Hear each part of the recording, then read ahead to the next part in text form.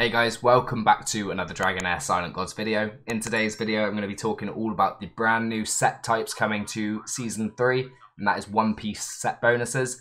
Before I get into that though, I do just want to say a huge thank you to Dragonheir Silent Gods for sponsoring this video. A huge thank you to them for supporting my channel and helping me to continue to pump out content for you guys. So if you are enjoying the look of Dragonheir and you haven't already, please do hit the link in the description and get involved today. But yeah, other than that, as I said, I am on the, well, as I said, we are going to talk about the One Piece sets today. I am on the test server. Season 3 launches in a week today, so all of the hype is now coming out. We've all got access to, well, the content creators now have access to test everything. So yeah, one of the best changes in my opinion going into this is the addition of One Piece sets.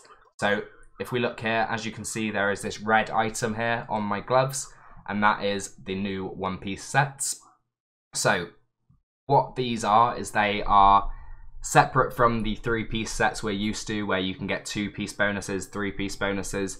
They are unique items where you can only get 1-piece set effects from them. You don't need to wear multiple of them, and they are the perfect gap filler to enhance your builds and take you to the next level when you're obviously combining them with 3-piece sets. So what I'm going to do is I'm going to run through all of them and talk about what I feel about them and where I think they might be used. So first of all, we've got Strike of the Unprepared. So this is a glove slot item, and the wearer deals 35% increased damage to enemies with defense penalty.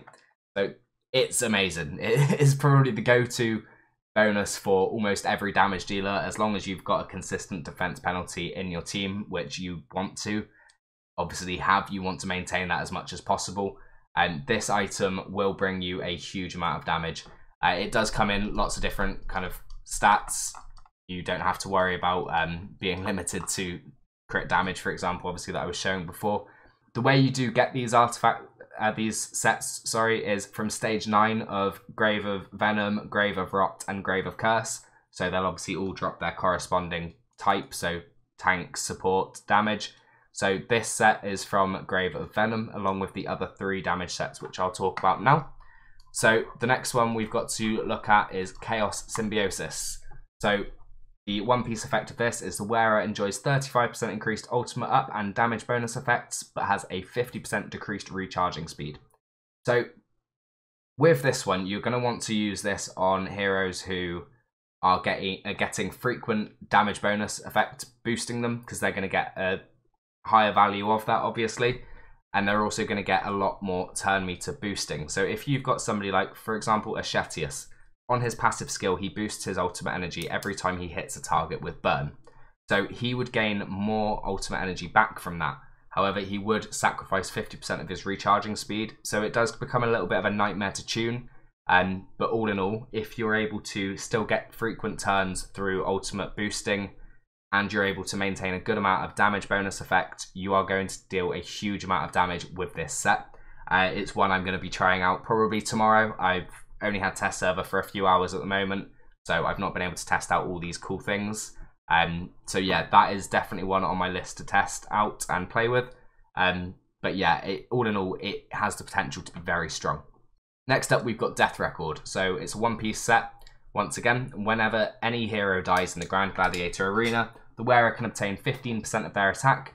The upper limit of the additional attack obtained is 300% of the wearer's attack. So I can see this set being really good in, obviously, Arena, based on the fact that it only works in Arena.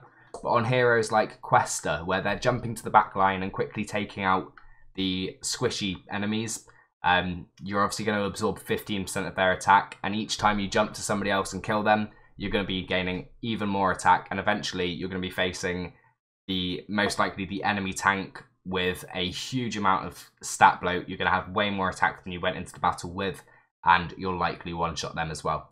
So that is a situation where I can see this being really useful, where you've got frequent enemies being killed, and you can gain full advantage of that bonus. Next up, we've got the Magic Crystal Refinement. So this is a boost to your attack for every 1 skill haste you possess. So the wearer obtains 15 attack every 1 skill haste. So this is going to be really strong on damage heroes who you're using things such as like the Hourglass on. So obviously that gives you 100 skill haste. So that alone is 1,500 attack. So if you're using that plus, say you've got some skill haste sets or you've got skill haste on your runes, then the potential to push your attack way higher than you could from any attack artifact is actually massive. Any attack item is massive. So you can get a huge amount of extra stats from just equipping this item. And once again, I think this is going to be one to watch that will definitely be involved in a lot of builds going forward. So now onto the tank sets. So first of all, we've got Mona Lisa's Blessing, and these are now chest items. So first of all, as you can see here, there is a 50% chance for the wearer to grant 50% increased healing and shield effects. So this is massive. This will be on any of your healers or any of your shielders. This set is truly incredible. Granted, it's not very reliable because you're not gaining a permanent boost, but 50% chance to to increase your healing by 50% is massive. And I've seen some uses of this with Garius pushing nearly 250,000 shields because of the boost, and then obviously him using the staff artifact. It becomes a bit of a joke, really, and I can't wait to get my hands on some of these sets in the live game. Next up, we've got Impregnable. So this is a boost to, well, whenever you gain a buff, there is a 50% chance for the buff to be undispellable. This one's a little bit more niche. I can imagine it being really good for fights where your debuffs are being dispelled by a boss, or maybe for the arena as well. However, it's definitely going to be used a lot less than some of the others, that's for sure. But if you're in a situation where you're having your buffs dispelled and it's causing you problems, then this set could be the way to go. However, with it only being a 50% chance, it's kind of a coin flip as to whether it does benefit you, and you may still find that you are going to struggle through that content with how you're currently doing it, and this set might not be the answer for you. So next up, we've got Iron Bastion, and this is once again a chest piece. So the wearer is immune to stun when being inflicted with one, but every second of stun reduces the wearer's ultimate energy by 6%. So this is a difficult one because there is less stuns to worry about in Season 3 due to the fact that stun set is gone. So if you're facing against things like, let's say, Yola or Tamar, or off the top of my head, I can't think of any prolific stun heroes, then bringing this into one of your builds could be really useful. But I generally think there's better items. However, like I said, if you're stuck and you're getting, well, you're finding problems against an enemy that's stunning you, then maybe just reducing that by equipping this item could help to alleviate that pressure and help you get through the stage you're on. Lastly, then, we've got the Mark of Austerity. Oh, it's not last, sorry, we've got two more. So next up, we've got the Mark of Austerity. This is a glove item. So 20% of the damage dealt by the wearer will be converted to healing when their HP is below 50%. AoE damage can only trigger 30% of this effect. I personally think this is incredible. One of my favourite bonuses they've added. It's kind of like a pseudo lifesteal for your tanks, and I think it's going to be really strong going forward as well. Especially as it could see us leaning to more of a damage build on some of our tanks as well in a lot of cases.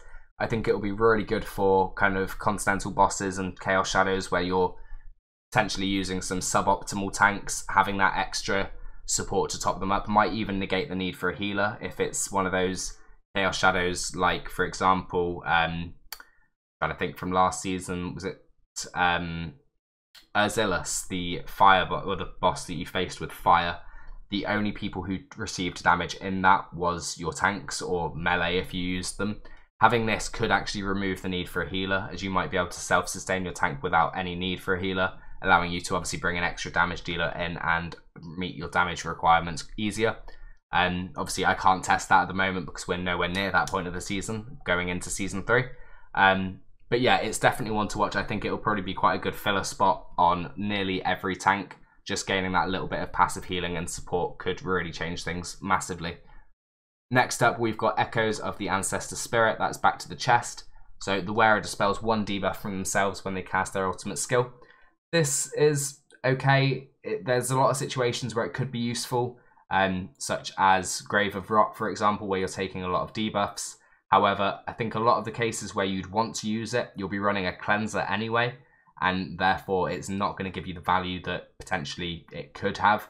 If it dispelled a debuff from everybody, for example, it would be it would be amazing. You'd use it everywhere.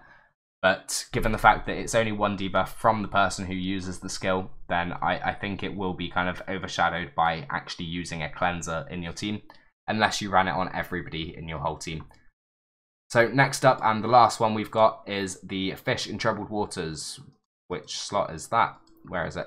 Oh, it's a chest as well. So the wearer has an additional 50% chance of dispelling one buff from the target when inflicting debuffs. This is incredible. So this will be the go-to item to use for Grave of Curse, Ancient Battlefield, and as well as I'm sure many other areas later in the game. This will really be a massive boost to you. It could remove the need to have a debuff cleanser on fights where you'd otherwise need to. So for example, like I said, Grave of Curse or Ancient Battlefield, you need to get rid of the buffs on the boss. If you've got somebody who's hitting multiple times with multiple debuffs, they are likely going to strip all the buffs on the boss. So those are the new One Piece sets coming into the game. I am so glad for it. It's an amazing change. I'm sure you'll agree. Let me know what you think in the comments. But the only other thing is, before I end the video, I just want to say a huge thank you to Dragonheir once again for sponsoring this video. If you are enjoying the game or enjoying the content, please do hit the link in the description and get involved today. But other than that, I'll see you in the next video.